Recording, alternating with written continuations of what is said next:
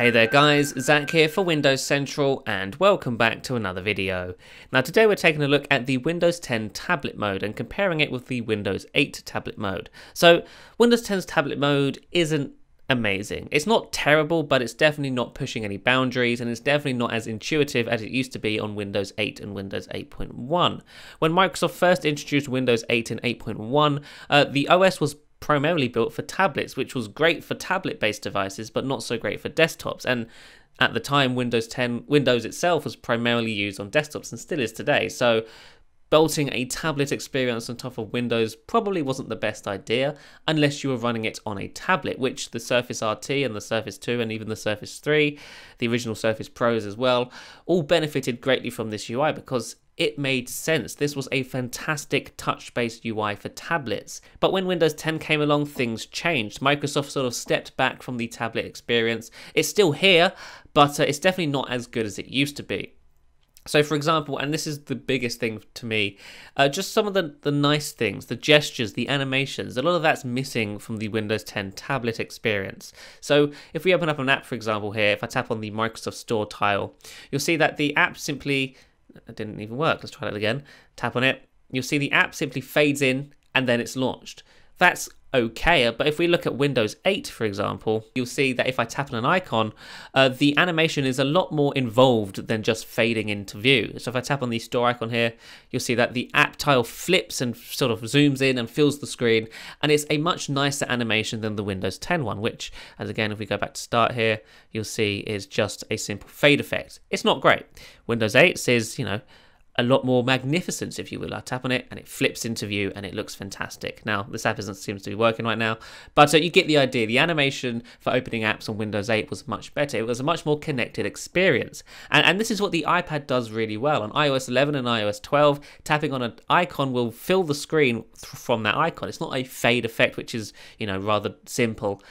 It actually fills the screen and is a connected animation, and it feels really nice. And that also plays with gestures as well. On Windows 10, tablet mode does feature some gestures, but they're not very good. So if we swipe in from the left here, you'll see that takes me to Task View. However, that gesture does not follow the animation that just played there. If we go back to Start here and do it, you know, I'm getting the app that's sort of zooming out from the bottom right up to the top left corner. That's not what I'm doing here. I am swiping in from the left. So you know, that gesture should be following my finger and what I'm doing and swiping in from the left. This is what Windows 8 got right. So if we open up an app here, let's open up Internet Explorer, and I swipe in from the left, you'll find that the previous app actually follows my finger. Look at this, it's stuck to my finger and it's following me. Now all I need to do here, if I want to go back to the last app, I just swipe in and there I am. I can do that multiple times and keep swiping between apps. And that's very quick. And if I want to see all of my open apps, I just swipe in and swipe out, and there it is. Then I can tap on one, or if I really want to, I can drag one out like that as well. And that also allows me to dock an app into multitasking also. On Windows 10, this experience doesn't exist. If I'm in an app and I want to go back to a different app, so 7 up two apps here, 7 up settings as well.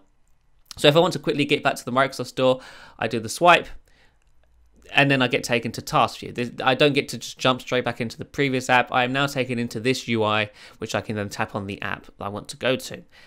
You know, that's fine, but it's not great. And also, just the animation, the gesture-based animation here doesn't make sense. Swiping in from the left should not have the app zoom up to the top right, to the top left of the screen from the bottom right. That just doesn't make sense. It should be following my finger. And the same goes for the Action Center here. If I swipe in from the right, the Action Center does actually swipe out, and that's kind of what should be happening here, except it's not following my finger. And this is a very sort of nitpicky thing here, but you'll see what I mean when I demo it to you. So on Windows 8, if we go back to Start here, swiping from the right, you get to start like that. If I swipe in from the right, the Charms bar, as it used to be called, actually follows my finger. It's stuck to me. It's following what I'm doing. On Windows 10, it's not doing that. If we go back to Start here and swipe in from the right, you'll see that the animation just plays out regardless of where I'm swiping or how fast I'm slow I'm swiping. So as you see here, I haven't let go of the gesture yet the animation is complete and is no longer following my finger. In fact, it was never following my finger. And that's because the animation is sort of, it's a set out animation. It's not following my finger. It's not, you know, doing as I want it to do. It's just simply playing an animation that's already been predetermined. And that's kind of, you know, The animation here makes much more sense for the gesture you're pulling off, but it's still not great compared to, say, the Charms bar, where whenever I swipe in, it's actually following my finger. It's just a lot nicer. Now, again, most people wouldn't even notice this, but it's the small things like that that make all the difference in Windows 10 and tablet-based experiences. Now, the start screen itself is definitely not great on Windows 10. It does the job, but it's definitely not as beautiful as it used to be in Windows 8. Also, again, there's not many animations now, so, you know, tapping on an icon doesn't flip it into view, it just simply fades into the app. And also, there's no way to get through to all the UIs in the start experience just by swiping. To get to the apps view on Windows 10, I have to tap on the app icon up here to get to the all apps list, whereas on Windows 8, I could simply just swipe up, almost like magic. It's fantastic. It's much more, it's fast and fluid, and this is an actual phrase that Microsoft used to use when describing Windows 8 and Windows 8.1. It was a fast and fluid experience, and they weren't wrong. It really is. On Windows 10, that fast and fluidity is no longer apparent. It's very much a clunky tap here, push there experience, and the gestures, again, are very basic. The one swiping from the left doesn't even follow the gesture. You can still swipe down. On Windows 8, you could also swipe down, and that does what it says on the tin, which is actually quite nice. That's the only one that seems to follow your finger still. But there's no sort of app way to minimize an app like you can on iPad. On iOS 12, you can swipe up from the bottom and that would close the app, or at least throw it back to the start menu or start screen. But on Windows 10, you can't do that. You just have to press on the start button, which is very sort of, that's an old way of doing things. Most platforms these days are adopting gestures in some way. Windows 10 still isn't doing that. So that's another thing.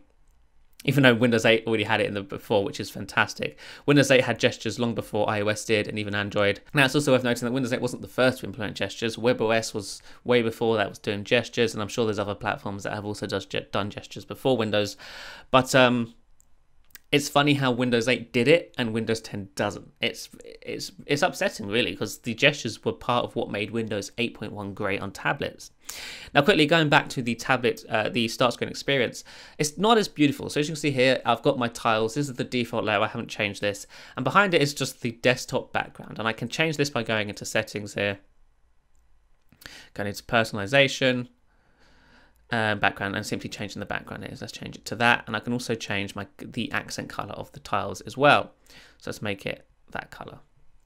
So if I go back to start, I have now changed the look of my start menu or start screen. And you know, it's looking fine, but compared to the customization options of Windows 8.1, there's no comparison. If we swipe in from the left here, go to settings, go to personalize, there's a whole bunch of different sort of backgrounds for the start screen itself that's separate from being able to set your own desktop background. So as you can see here, for now, this is the default blue one, but look, there's loads of different ones here, which all look fantastic. And some of them even have sort of parallax animation based backgrounds. So if I swipe here, you can see the background's moving around. And if I swipe up here, the wallpaper follows me through to the apps area.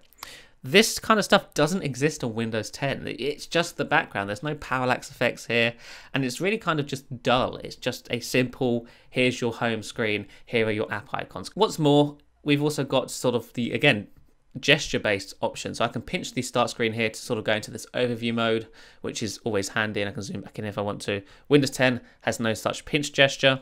And also, if I'm on the apps list here and I want to see, like, jump to a different letter quickly, I can quickly pinch out, tap on W, and it takes me straight to W.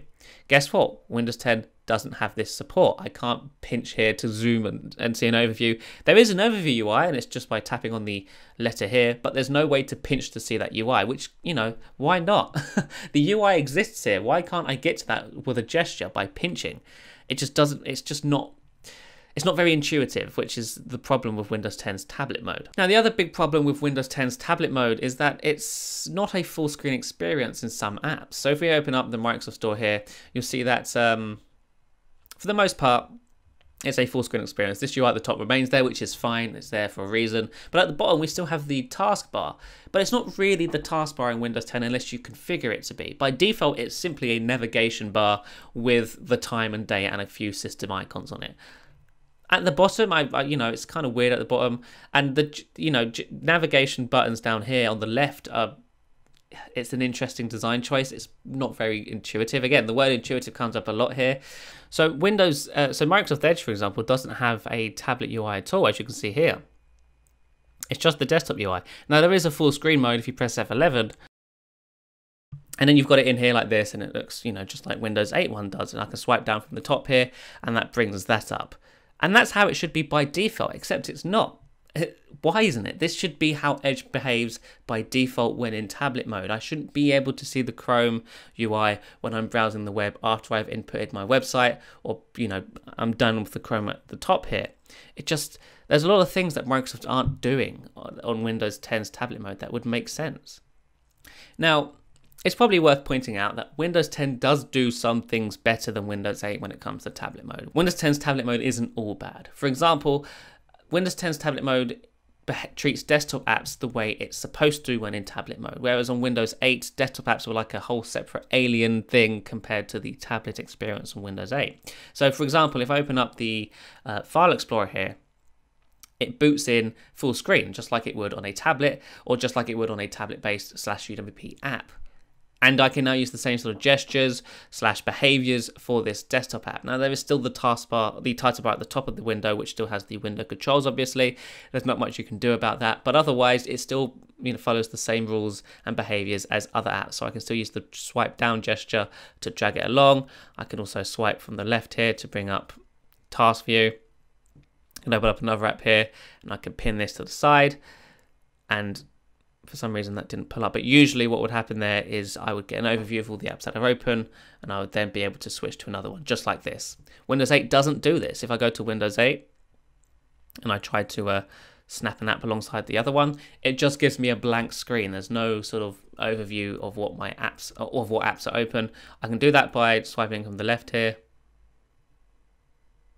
pulling that in, and there you go.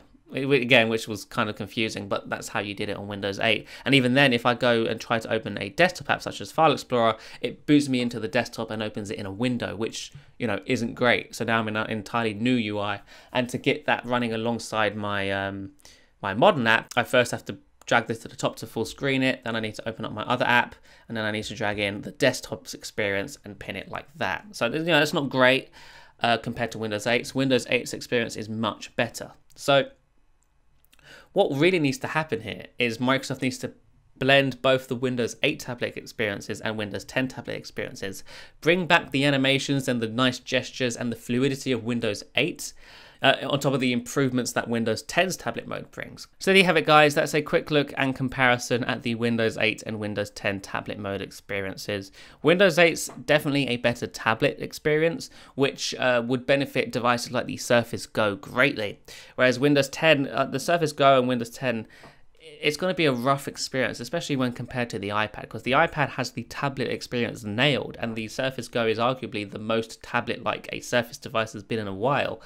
It's a consumption device, and it needs a good tablet experience, and Windows 10's tablet mode is definitely not up to scratch as of right now. But for now, thanks so much for watching, guys, and I shall see you in the next one. Bye-bye.